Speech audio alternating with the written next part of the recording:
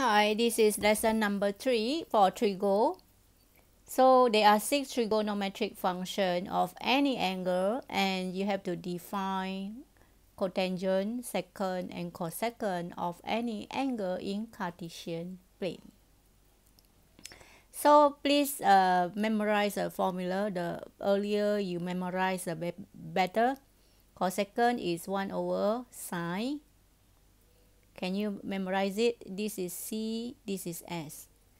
Secant is 1 over cos, and cotangent is 1 over tangent. So that means reciprocal of the tangent is cotangent. Reciprocal means 1 over something.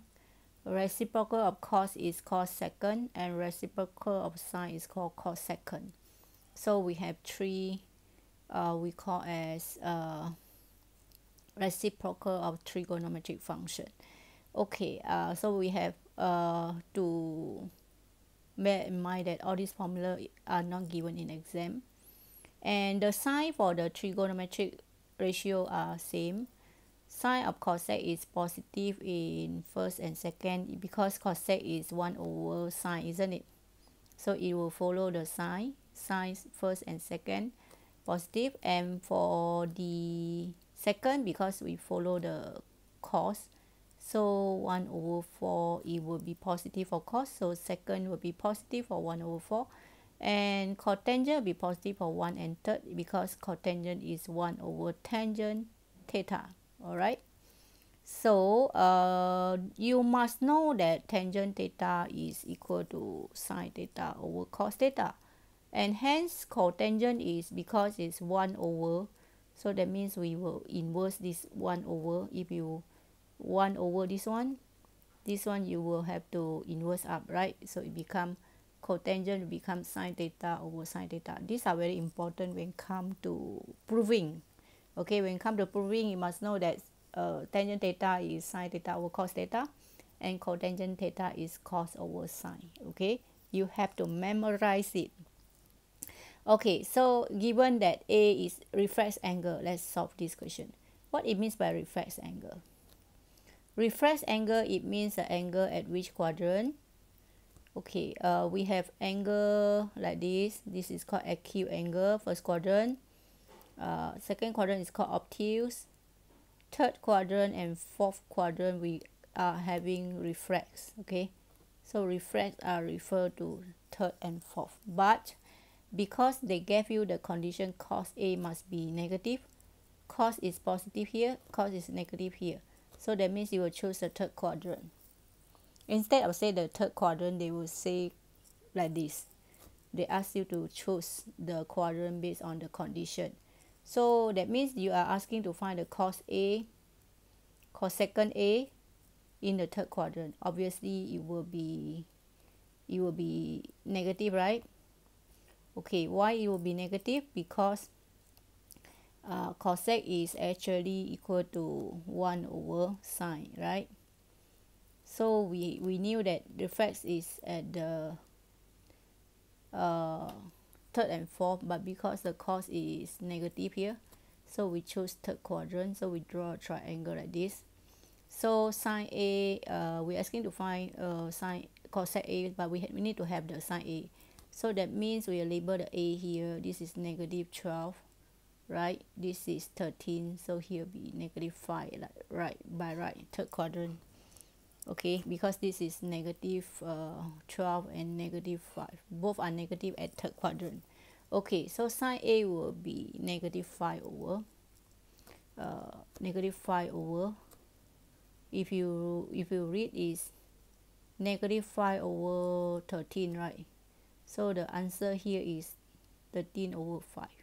Why? Because we inverse 1 over negative 5 over 13, so the answer becomes negative 13 over 5 for cosec A. Okay, how about cotangent A? Cotangent A means 1 over tangent A according to definition. So the tangent is positive, right, at the third quadrant due to the both are negative. So we have 1 over 5 over 12, so the answer is 12 over 5. Alright, so that is how you That's how you answer the question. Okay, so it will be positive for cotangent because tangent is positive at the third quadrant. All right, so basically when you want to answer the question, you must mark the position of the by right you should draw this triangle at the third quadrant like just now I mentioned to you, and then you label like this, like what I mentioned. So reflex is the third and fourth, so value of cos theta is negative at the third quadrant because cos is negative at the second and third, so therefore angle in the quadrant number 3. So we have to complete the side using Pythagoras theorem before we can read the answer, right? So okay, I hope you will get the answer, which is for cosec A. Again, I do cosec A is 1 over sine A, right? So sine A we got negative 5 over 13, right? Negative 5 over 13. So finally our answer is negative 13 over 5. Again, for question number B, I have explained to you cotangent is 1 over tangent, right? So third quadrant tangent is positive, so we are having 1 over negative 5 over negative 12, so the answer will become positive 12 over 5. That is the value of the tangent in the third quadrant, which is positive. So cotangent also positive, right? Okay, other than this, you must know the complementary angle also. Okay, complementary angle means what? It means that, okay, this is of course it's a reference angle. Sometimes we can say it's angle less than 90. So this angle is 90 minus theta. Okay, let's say this is 30. So this one will be 60 already. Okay, so the relationship is sine theta equal to cos 90 minus theta. You should know why, because as I mentioned to you, let's say we just label like here A, here B, here C. If you find the sine theta is A over C, right?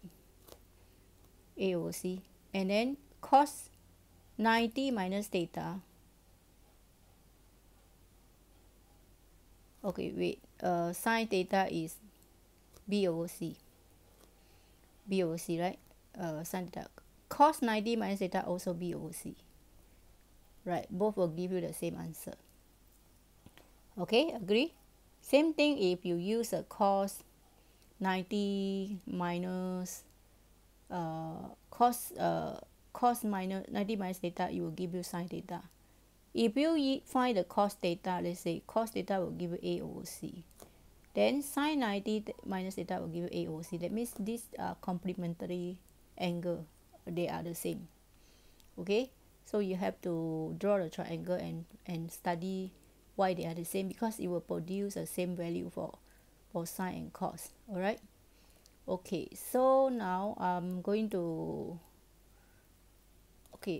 explain to you the relationship for the sine and cos in complementary angle can be extended further to cosec 1 over sine 1 over cos, like this.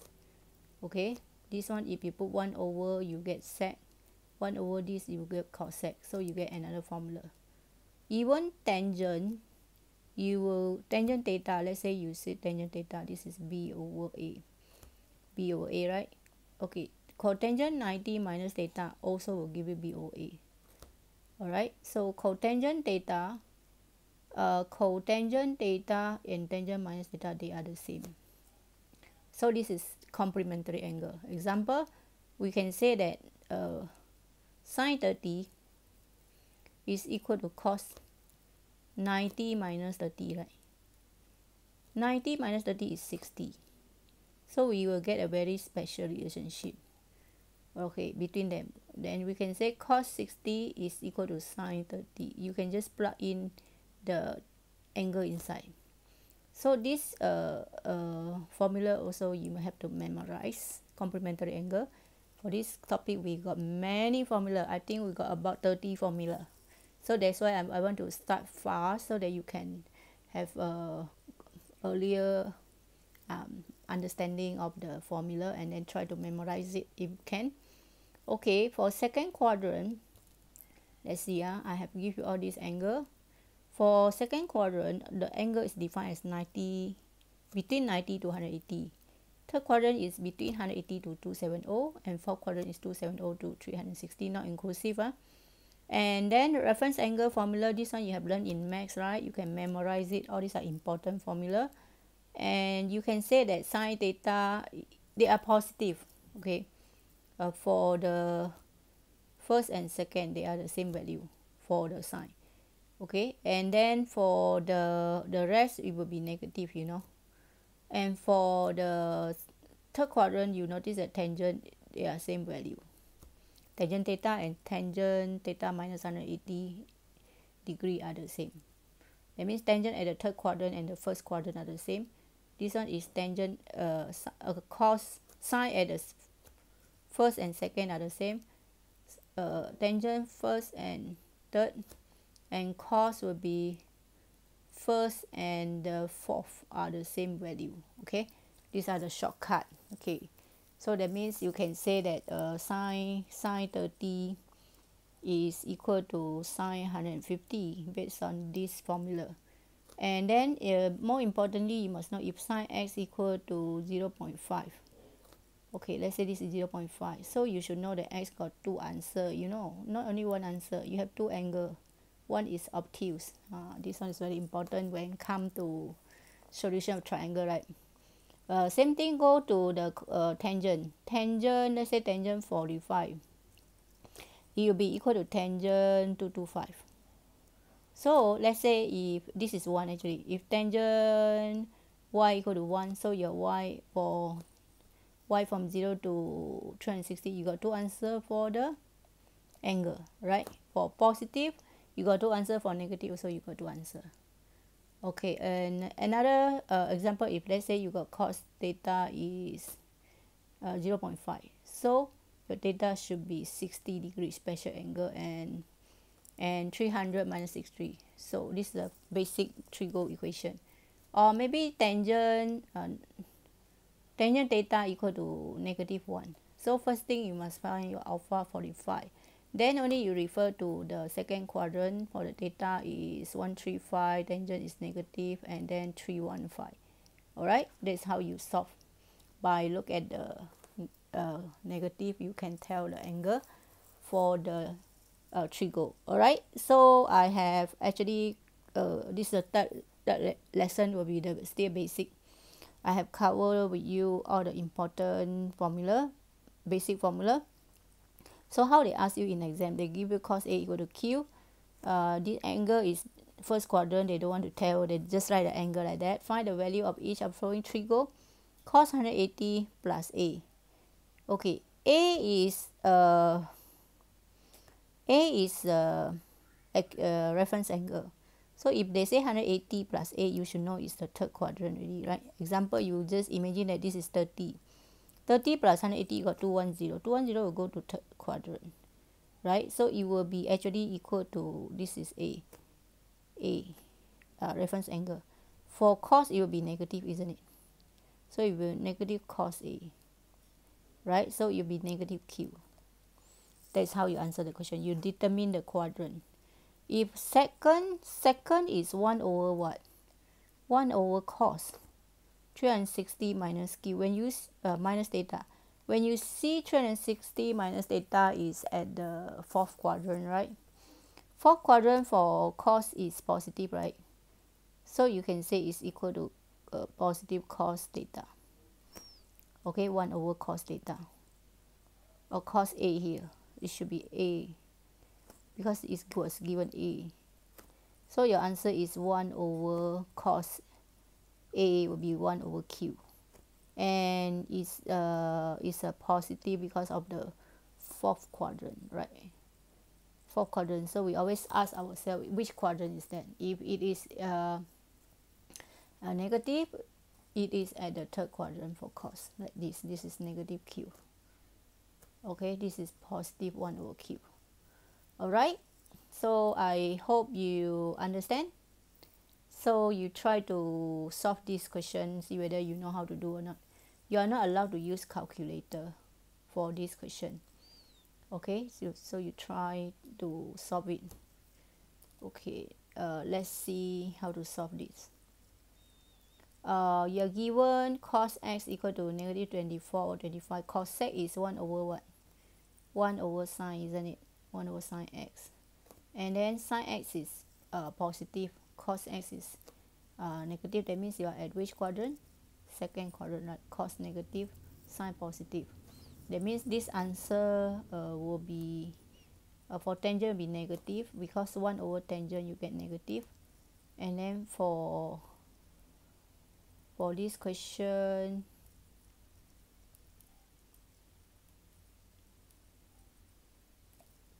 okay, this one is cos sec, so cos sec is 1 over sine, so it will be positive because sine at the second quadrant is positive, so it's 1 over sine x. So this one will be positive, right? This one is 1 over tangent x, so tangent will be second quadrant, right? Positive, cos negative. So okay, correct, second quadrant. So that means your answer will be 1 over, if you draw a triangle at the, you have to draw a triangle at the second quadrant. So the value is 24, cos 24, 25. Let me see a negative. Okay, 25, Pythagoras theorem, 25 square minus 24 square, right?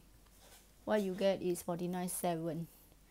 So if you want to read the sine x here, sine x will be 7 over 25. So is 1 over 7 over 25. So the answer is 25 over 7. Alright, and then for this one, cotangent x, cotangent will be, tangent will be for B, tangent x will be negative 7 over 24. So cotangent x will be negative, just inverse the answer, reciprocal, right? So okay, then okay, let's discuss this one for complementary angle. Complementary angle, you have to, okay, let me erase.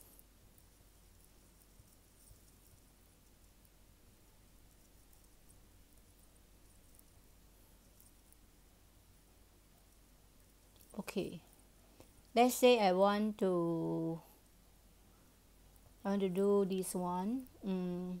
Theta is acute angle and cotangent is 4 over 3. Cotangent means tangent, right?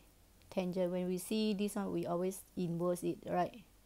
Positive. Okay, that means it's in third quadrant, right? Tangent positive. And theta is acute angle. But they say acute angle means it's at the first quadrant, you know, for theta. Okay, so okay, let's see. Find the value for cos 90 minus theta, because theta is acute. So that means if you have this is complementary angle. Okay, so you can do like that. You can draw theta is at the first quadrant according to the question, right? Acute angle, and then tangent theta is 4, 3, here 5 lah. So this angle is 90 minus theta, right? So cos 90 minus theta is we will take 4 over 5 is positive, right? Because it's at the first quadrant. Second means 1 over cos 360 minus theta, meaning that is at the fourth quadrant, right? Fourth quadrant for cos will be negative, for cos will be positive, right? So it will be equal to positive 1 over cos theta, right? Positive. cos theta is 3 over 5. So we will have 5 over 3. Right, just inverse answer. That means we will take 1 over 3 over 5. So the answer will be 5 over 3. Alright, that is the answer, and that is how you solve the question involving the basic trigo. And for your information, all this special angle you have to memorize, right? I have teach you how to memorize. You have to draw the equilateral triangle with the 30, 60, right? And then you can read all the answer. 45 also a special angle, so you must know all the value for special angle. 30 for 30, 60 is called special angle. For all sine, cos, tangent, and also cosec, sec, and cotangent, right? It's the same actually, right? And also 45 degree. You must know sine, cos, tangent, and then also their reciprocal. Okay, so I hope you got no problem. Example like this one. Let's say I want to, this is actually involving special angle, right? Let's say I want to solve this. So this is actually 1 over, I will write 1 over cos. When I see 240, I will take 240 minus 180, right? I do actually this is in third quadrant, right? Third quadrant for cos, it will be negative, right? So I will write negative cos 60. Okay, negative cos 60. So cos 60 is half. If you can memorize 1 over 1 over 2, so the answer is negative 2. Okay, how you memorize a special angle, I have teach you how to memorize. I revise you again. First of all, you remember like this one 30. Okay, I always remember the 30 only. 30 for sine is 1 over 2. Here will be 60, right? So here you use Pythagoras theorem, 2 square minus 1 square. So then you can read out everything. You want me to read tangent 30, I can read for you. Tangent 30 is 1 over square root 3, 1/3 3. You want me to read tangent 60, I can read for you, third 3. You want me to read sine 60, I can read third 3 over 2. So you just look at the triangle and read all the angle. Even cotangent 60, tangent 60, secant 60, you can read, because everything depends on the triangle. Alright, example, sine 30 is 1 over 2.